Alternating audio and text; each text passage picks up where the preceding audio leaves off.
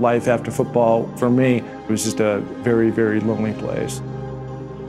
I started this journey to climb the 7 summits was 10 years ago. Everest, is the highest point on Earth, and it is the pinnacle of achievement for a lot of people. We had a lot more bad weather than normal.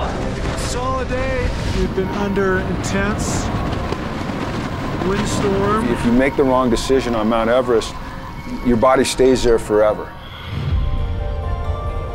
I found the mountains because of this tough place I was in.